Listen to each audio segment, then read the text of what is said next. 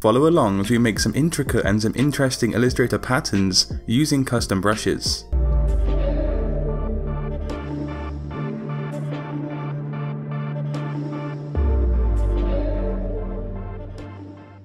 Make sure to follow along step by step, and at the very end of today's video, not only are you going to have an awesome pattern, but you would have also learned some skills to create your very own patterns in Adobe Illustrator.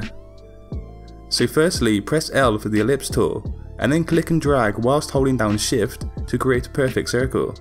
Make sure that you have the Smart Guide switched on, and you can do that by pressing Command or Control U on your keyboard. Now, hold down the Alt Option key and click and drag to duplicate the circle, so it's exactly in the position that you can see on screen. The Smart Guides are telling me when it's in this position. Now we just want to use the middle section of these shapes, and we could use the Shape Builder tool, but this time I'm going to use the Intersect function in the Pathfinder window. Now resize and rescale your shape until you think you're ready to go.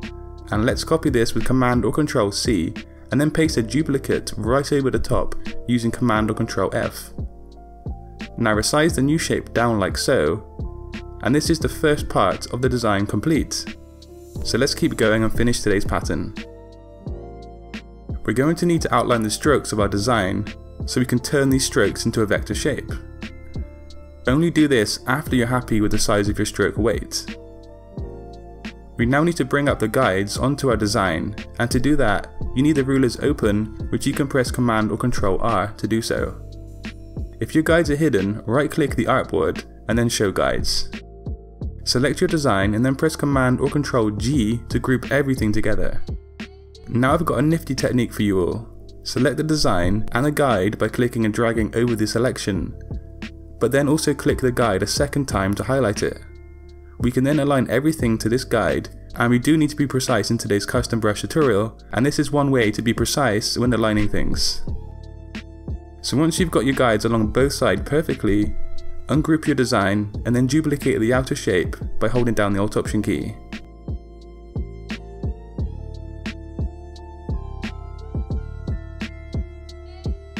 We need a guide that runs along the top of the original design, and then press P for the pen tool. We're now going to create an area to cut into this new shape by drawing a vector path.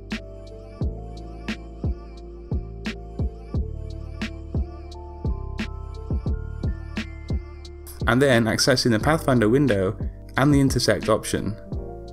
Press Shift and X to flick the stroke of your shape over to a filled path, and then duplicate the shape over to the other side. Finally, reflect the shape with the Reflect function located in the top drop-down menu. Now press M for the Rectangle tool and then draw a rectangle absolutely in line with your guides. Now it is crucial that you make sure it's perfectly in line.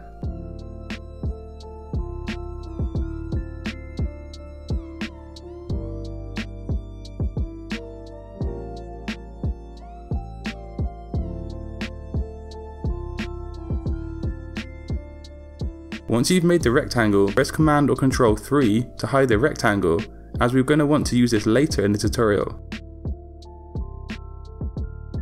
Now still using the rectangle tool, draw in a rectangle below, and it doesn't matter if it creeps over the guides. Position your rectangle in place, and then when ready, click and drag to duplicate the rectangle. But this time we want to resize the shape to make sure it's thicker. We're essentially building up the pattern for our brushstroke later in the video. And for the next section, create a rectangle, but this time make sure it's a stroke only. With the rectangle selected, head up to Object and then split to Grid. This is going to be a quick guide for us to use, and I'm actually going to use 4 columns. You can use the selection tool by pressing V on your keyboard to move the entire grid around. But when ready, press L for the ellipse tool and then generate a circle in the same position as I'm doing here. You can then duplicate the circle over to the next section, and the grid that we just made basically just makes sure everything is evenly spaced out across the pattern design. Again, use the Smart Guides to make sure things are in line. We can now remove the grid because we don't need it anymore, and then proceed to duplicate the 2 rectangles at the very top and arrange them in the order that I'm doing here. But of course, you can actually make whatever pattern you want for your design. Now we're nearly finished, but follow along and learn the most crucial aspect of today's tutorial. We can now hide or remove the guides because we don't need to use them anymore, and then press Alt, Command or Control, and 3 to reveal the hidden rectangle we made earlier. This is going to help us make a clipping mask, and we absolutely need to make sure the rectangle is brought to the front of all layers so the clipping mask can actually work. Then select everything and generate the clipping mask function. Finally, for this portion of the tutorial, use the trim function in the Pathfinder window. We now have our brush pattern ready for our pattern design. You can access the brushes menu right here at the top, and then click the fly down menu in the top right corner. We're going to make a pattern brush, and if you've done everything correctly by following the steps, your pattern will fit perfectly next to one another. The clipping mask helps us with that basically. Now press B for the brush tool, and you can see when you click and drag, you're making a pattern across your canvas. The really cool thing though is that when you press L for the ellipse tool and create a circle, you can then just press the brush in the brushes menu, and the pattern is going to be generated around the entire circle. Now this works for every single shape that you can think of or that you can use in Illustrator. And lowering the stroke is going to increase the amount of times your pattern is made around the shape. Also, of course, you can increase the stroke weight, and the design kinda gets a bit out of control at this stage, but it's still cool nonetheless. And remember, if you want to keep expanding your skills and your awareness as a graphic designer, subscribe to Satori Graphics for weekly graphic design content.